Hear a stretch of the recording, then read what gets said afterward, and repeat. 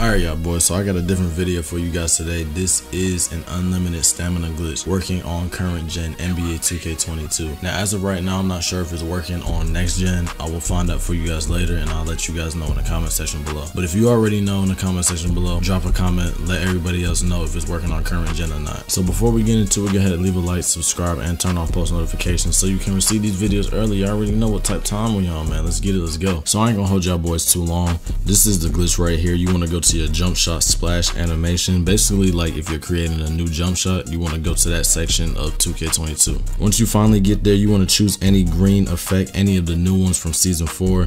UFO is the one that was being used to get the unlimited stamina. It's the best one. For some reason, that one works. You can also use any player indicator. You don't have to use a player indicator. If you don't use one, that's fine, but just to let you guys know, it does work with the player indicator. And after that, you have unlimited stamina on park, rec, pro-am, everything. This is a different glitch, and it's actually a glitch that can help people.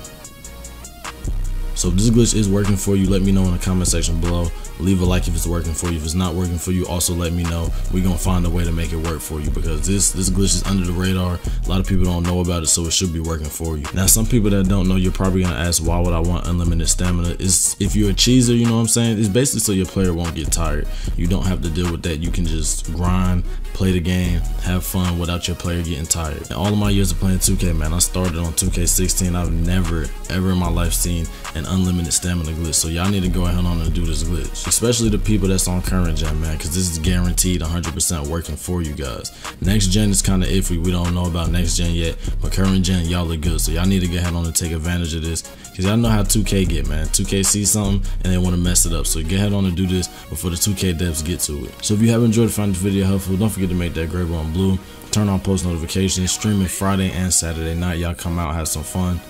It's your boy Ant, and I'm gone.